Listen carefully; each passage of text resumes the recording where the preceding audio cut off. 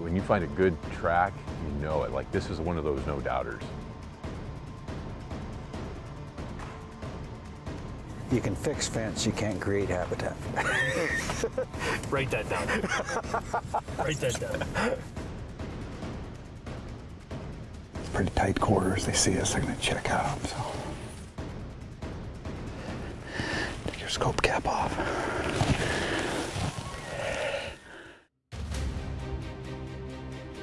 For some people, hunting season never ends.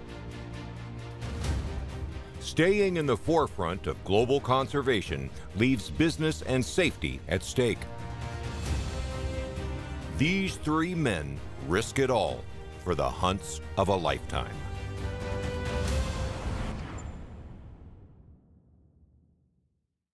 True Magnum TV is proudly presented by Zeiss.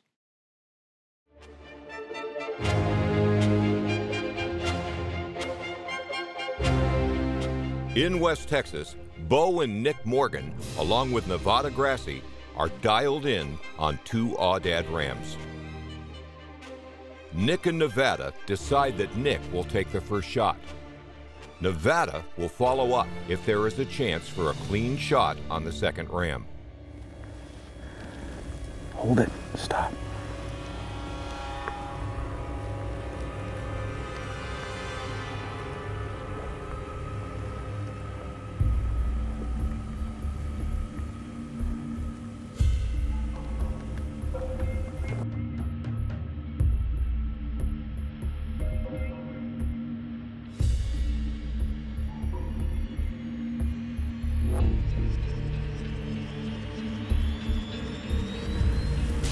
If he steps up, if he stands up, you smoke him. Okay? Well.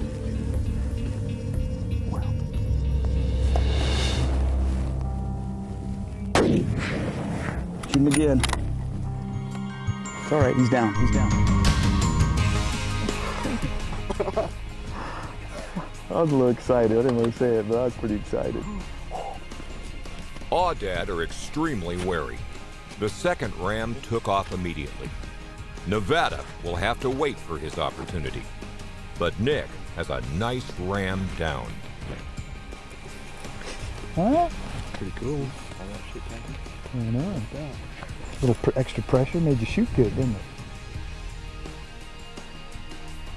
Nick's first Aoudad might have been under cull hunting situations, but that does not dampen his excitement. The men are excited to get a look at his first ram.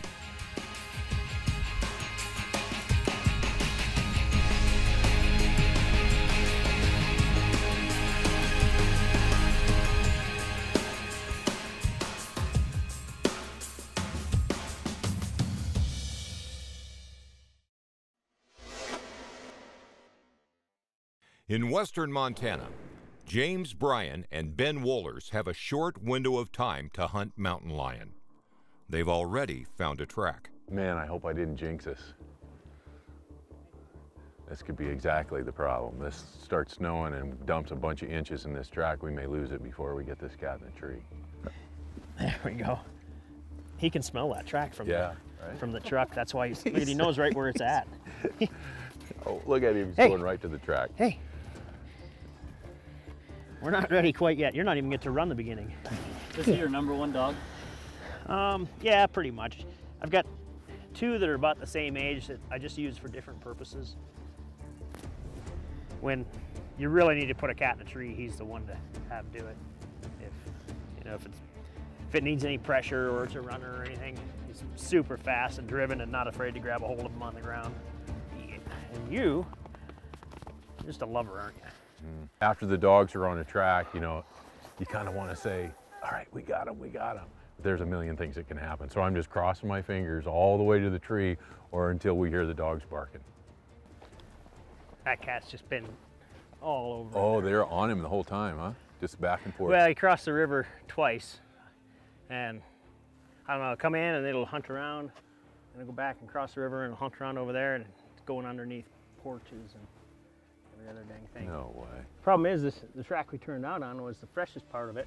But if you go in 100 feet, There's you other hit track from last night. Just living in here. Yeah.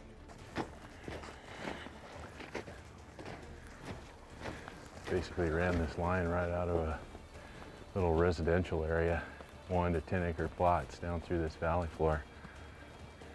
These cats are holing up in wood sheds and under decks from the people that aren't here for the winter. It's crazy. Probably snatching a house pet every once in a while for lunch. All right, let's go, guys.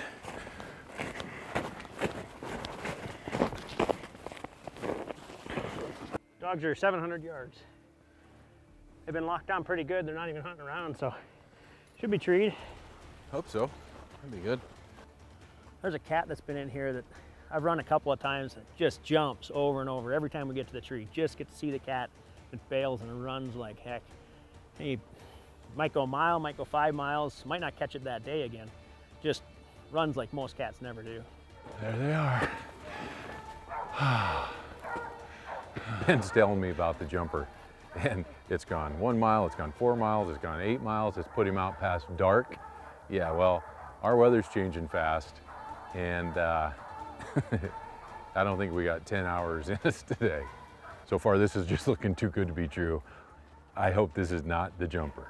The excitement of getting closer and closer, you can just feel the excitement coming off that pack, and it just, with every step. Then you're in that moment that doesn't happen but minutes of your whole life. Oh, there comes. Here comes cat. Man, Did it drop? jumped. Oh no. It's the jumper. Well, hopefully it won't go too far this time.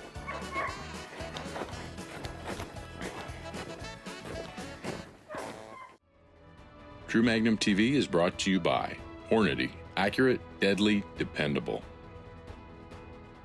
SnapSafe, security everywhere you want it. Prairie King Ranch.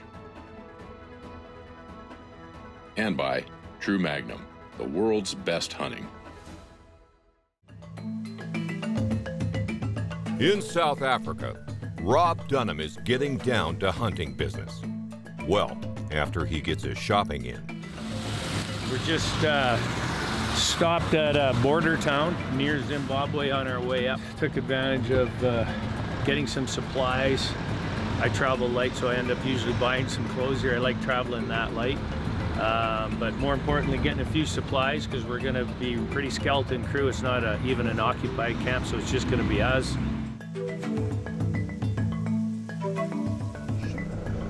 It's the world's biggest red diker. We're at a guy's property. He has an orchard down below and an orchard here that's off season right now, and it's all no fences. It's all wild animals out of the mountain. And I mean, we've already seen like 3 red dikers, which are rare. And we've only been just driving up this mountain road for not even 10 minutes. So I can't wait till tonight, because my goal here is to complete my selfish South African trip without my hunters is a bush buck. If I got that, I'd be bush buck or a big kudu. I'd be thrilled. So might get it done here. Just look at this country. It's unbelievable.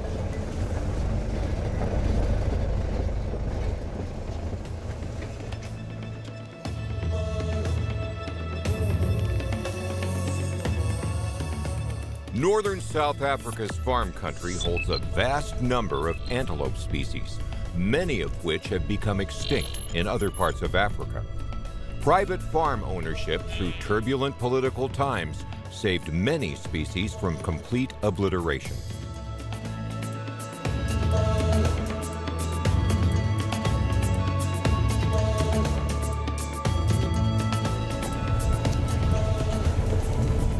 This is one of the nicest properties I've ever seen here, South Africa. So rich.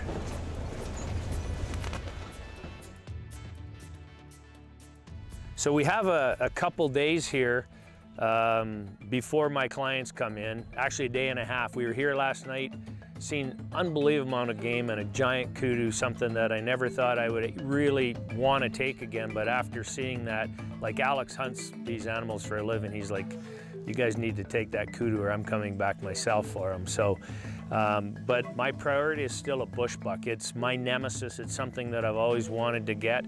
And it's not that there's a shortage of them, or I just have never had the opportunity. I've always been with clients who want one. And when I have been hunting, I've never had that opportunity. So it's beautiful. The mountains behind me, it's like gorillas in the mist. It's vast country and it's loaded with game. This guy doesn't hunt. He doesn't let anyone hunt in here. Alec grew up with him and he's letting us look for a bush buck. Having the opportunity to hunt such a variety of species outside of a high fence situation is rare. Rob has lined up another amazing opportunity for true Magnum clients.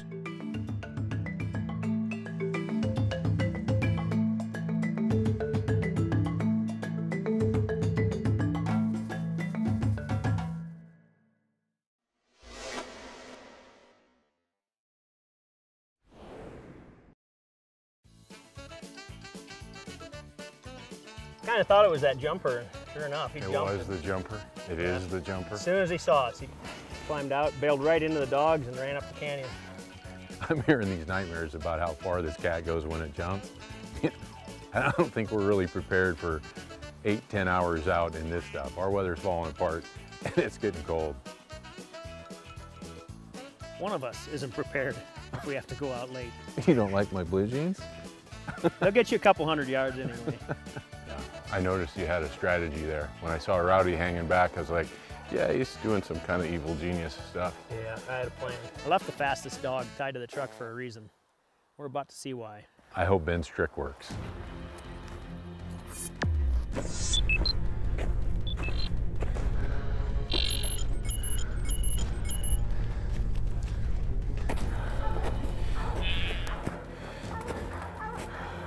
All right, there's the tree again. Whew. Well, that could have been a whole lot worse. We got a cat back up in a tree. Ben's trick worked. Years ago, I shot a cat with Ben that was so big, I mean, I could never hope to live long enough to shoot another one bigger than that. I'm not trying to hunt a personal best today. I want a mature cat, best for conservation. We have institutional management in the United States. We're so lucky. Professional biologists that study these areas and determine how many of these big predators should be taken out of an area. And a lot of times public sentiment and emotion comes in and disrupts that balance for years at a time in different places around the world because they don't want to see those big predators taken, but it's absolutely positively necessary at the proper level. So this is that anticlimactic moment where we take the critter, take the big predator. There's lots of them here. We trust those biologists to tell us what level it needs to stay at so that everything can flourish. That's the way it works. As a hunter on a cat hunt, you know, sometimes it's really hard work, but that's okay, I can do that. Sometimes you get really excited when you're coming up to that tree and they're barking. That's okay too. But for me, the most nerve-wracking moment is that moment when you need to make the shot. You don't have a very big vital, and you've got someone's precious dogs scattered all under that tree, and you just don't want to see one of them get hurt. A perfect shot on a mountain lion is critical.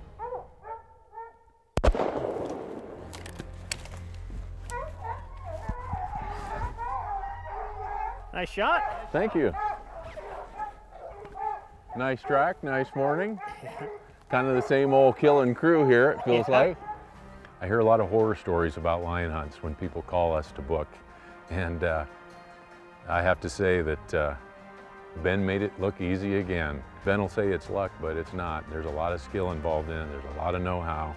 There's a lot of lifetime experience that comes into play when making decisions out in the field to hunt cats. And yeah, it's not luck. Ben makes it look easy.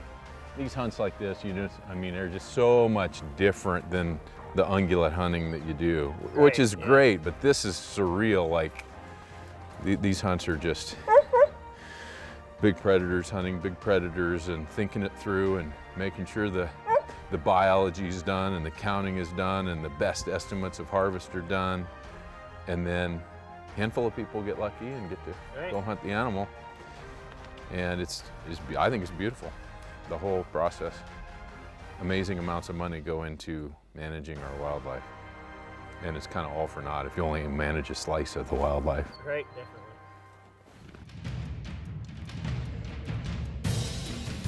Back in South Africa, Rob is pre-scouting for his clients and hoping to find a bushbuck or kudu for himself in the meantime. But instead, Rob seizes another opportunity.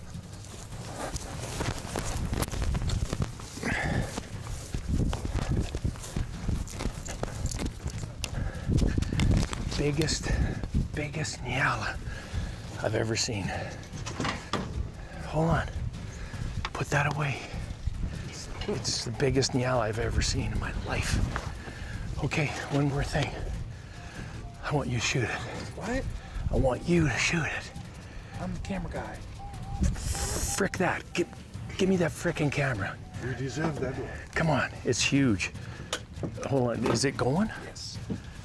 There's a younger bull to the left hand side that you saw there. That monster is feeding almost towards us down this damn wall there. Okay. There is some females, but let's try and get closer. Okay. Let's see if we can get a shot on that monster. That's good.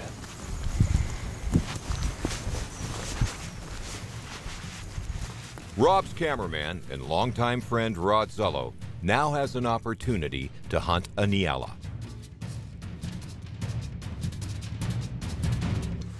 What we'll do is we'll keep low. And we'll move up to this tree. Yes. Not use the sticks, but use the tree for a rest. Okay. You see him there? Yes.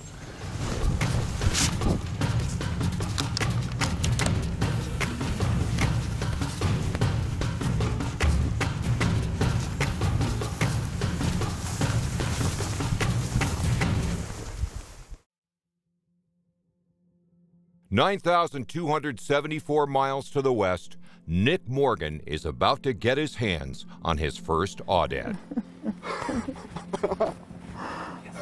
I was a little excited. I didn't want to say it, but I was pretty excited.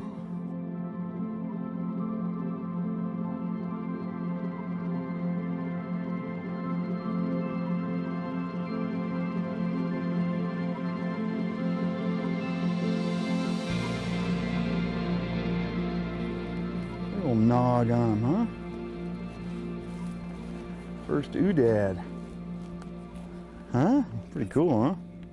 Look at the scratch down his face. Buddy.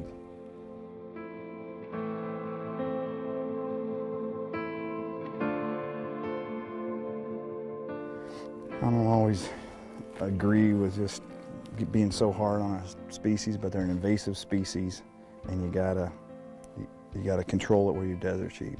They say disease goes back and forth, or at least these are more aggressive. They'll run them off of water. Whatever the reasons they come up with, the management plan says no aoudad where we got desert sheep. They're invasive species, so they're a great trophy animal, and it's really hard for me to hunt them as an invasive species as opposed to a trophy animal. I've hunted them every time I've really got after hunting them. They're a trophy to me. I bring that, you know.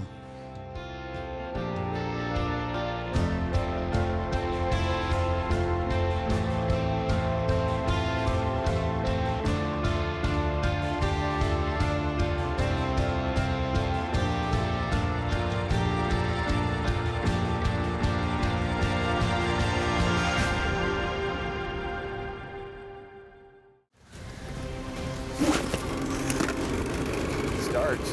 That's good.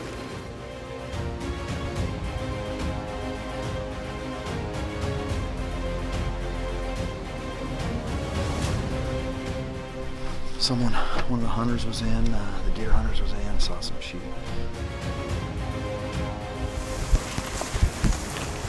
The tree's not gonna work. No, you can use my shot.